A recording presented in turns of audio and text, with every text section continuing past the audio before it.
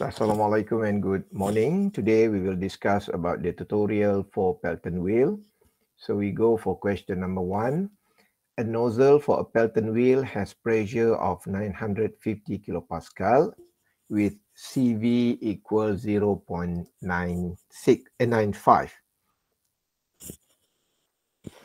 So the wheel diameter is 3 meter with 4 jets.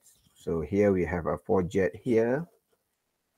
So this turbine required to produce 6 megawatt power. Bucket degree is 165 degree and VR2 is equal to 0.9 VR1. Overall efficiency is 85% and hydraulic efficiency is 93%. So here if we have two type of efficiency here, so we have 85% and 93% here. So normally the hydraulic efficiency is higher than overall, because hydraulic efficiency here is only reflect the losses of energy transfer between the first time when water hit the bucket to the shaft. So it is around about the what happened inside the wheel. So according to this question, we need to answer all of these questions: the speed ratio, the wheel speed in RPM, the flow rate, the jet diameter, mean the nozzle diameter here, and also the maximum hydraulic efficiency.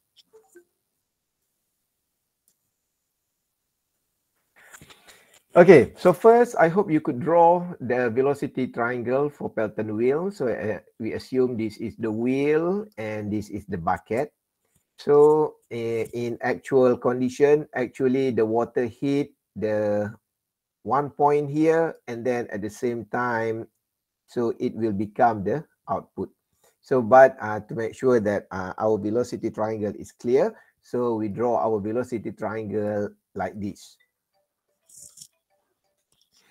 So so this is the real velocity, the actual velocity V1. So this is U1 and this is VR1.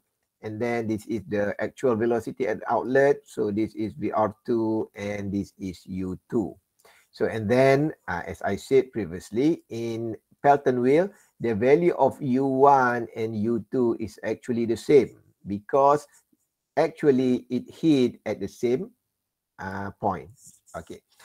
So the first question about the speed ratio. So the speed ratio is actually the ratio between the wheel speed. So U is actually the wheel speed, another name for U, and V jet. So V jet here is the velocity of water that hit the bucket.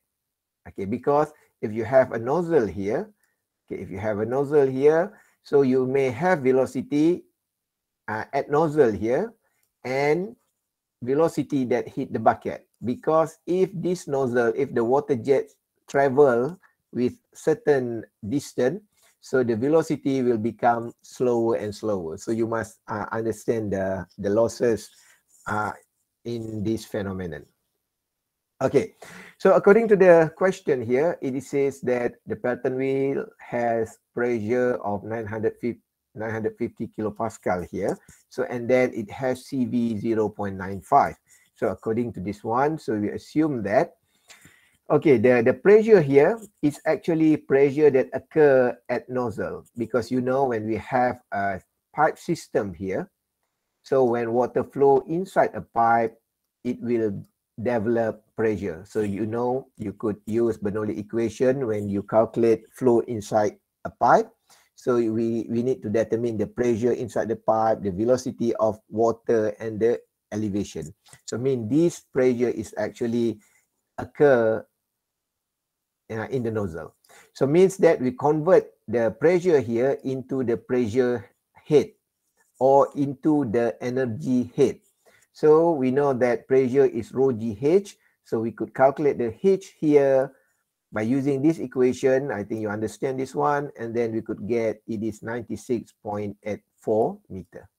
So what it means? What is the energy head mean? So means that energy at this nozzle, okay, if you use that energy to lift water, so you could lift until 96.84 meter.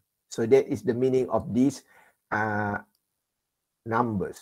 Okay, so means energy at this point is 96.84 meters, but when water travel from here to here, from the nozzle to this one, so water will lose its velocity.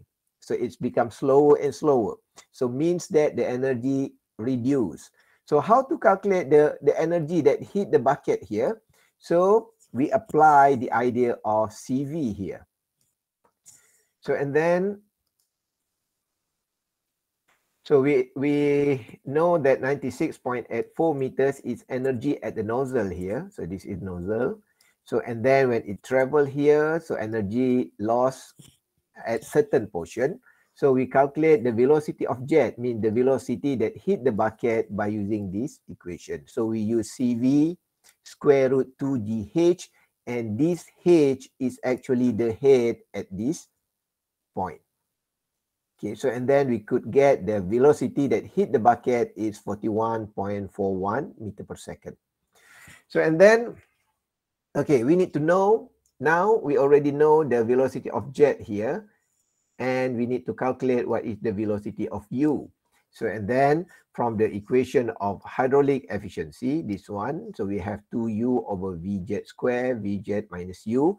In certain textbook, they will use V1 because it reflects this actual velocity. So we substitute all the value. We found that the only unknown parameter is U here. So we could solve this equation. And if we solve this equation, we found that it gives us a quadratic equation. So means that we will have two values.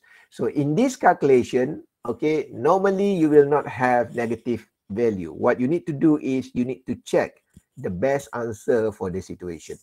Okay, for example, in this situation, we have 22 meter per second and 19 meter per second. And what we need to do is we need to check the ratio. So for 22.167, we will get 0.535. And for 19, we get 0.465. So depends on these two value, we make decision that the value of this one is more realistic, because in our theoretical parts, in our lecture, previous lecture, we show that the optimum one, the ideal condition for the speed ratio is 0.5. So means it cannot exceed from 0.5. So means that this value is actually cannot be, it is impossible to happen. So we take this one as our answer.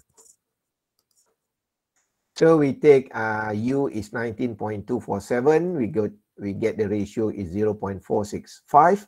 So we take this because the speed ratio is realistic. So we go for the second one, the wheel speed in RPM. So the wheel speed can be calculated by using this equation. So we want to calculate what is the value of N. So we rearrange the equation, we substitute all the value, and we get it is about 123 RPM. So and then we could calculate the flow rate here. So this is the equation for overall efficiency. If you see here, the overall efficiency, it has flow rate term. So instead of hydraulic efficiency, it only have the velocity. Again, this is showing that the hydraulic efficiency here is actually discussing the energy losses inside the blade. But the overall efficiency here, it's telling you the overall situation. That's why they show you about the total flow rate. So we rearrange the equation, so and then we substitute the value. So here we have H effective. So please remember that we have a bucket here. So the water hit and the water comes out. So we need to know what is the energy head when the water hit the bucket. However, we don't know the value, but we know the velocity, the jet velocity that hit the bucket. So how to convert the velocity into the energy head? So we just use this equation. So if you see this equation, the V square over 2GH, is actually a part of Bernoulli equation. Or you could just imagine that to calculate the, normally if we have a tank and the water comes out here, the water jet here, if you still remember in your fluid mechanics 1, we call it as Torricelli theorem. So we calculate the free jet as V is equal to square root 2GH. So this is a very popular equation. So if we convert this equation, we could calculate the value of H here. So as V square over 2G. So we substitute the velocity that hit the bucket. So it is become 87.4 meters. So and then we substitute the value of 87.4 here. So and then we could get the flow rate is 8.23 meter cube per second.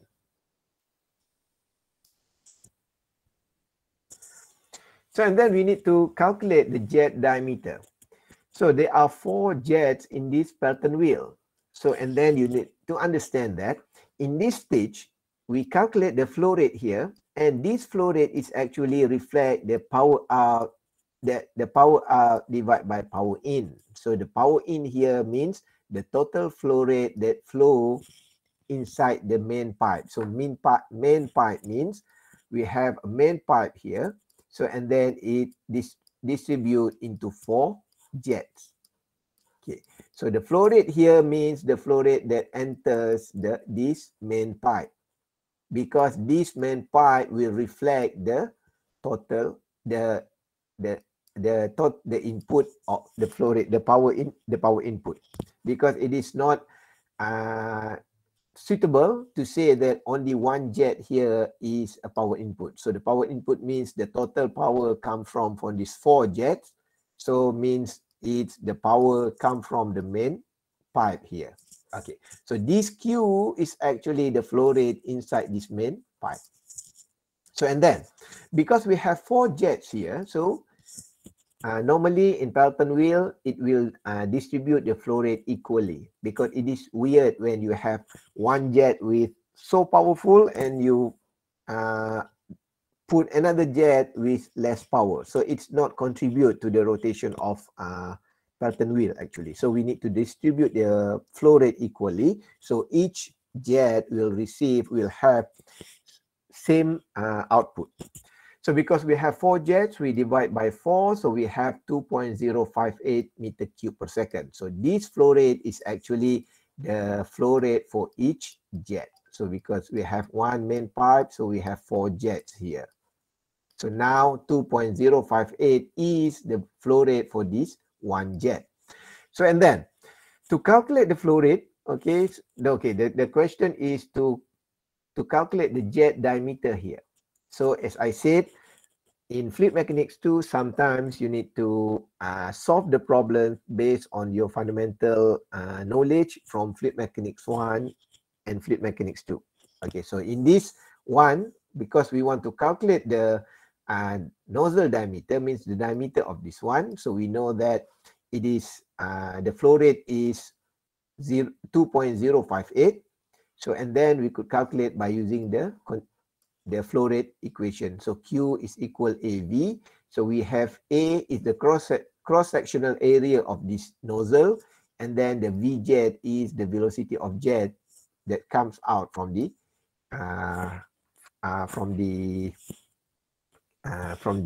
nozzle. So and then we assume that the jet is 41.45. So 41.41. So we substitute in this one. Okay. However, if you use this one, okay, we know that we could rearrange this one. We have a D here, so we bring out D here.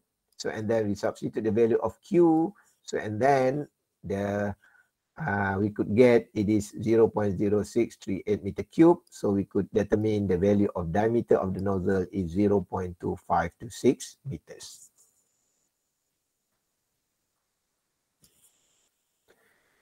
Next, we calculate the maximum hydraulic efficiency. So we know that this is the equation for the hydraulic maximum hydraulic efficiency. You could see the derivation of this equation in our previous lecture. So we substitute this one. So we substitute the value of K. So we substitute the value of theta here, which is 165 degree. So we could get the maximum hydraulic efficiency is 93.5%.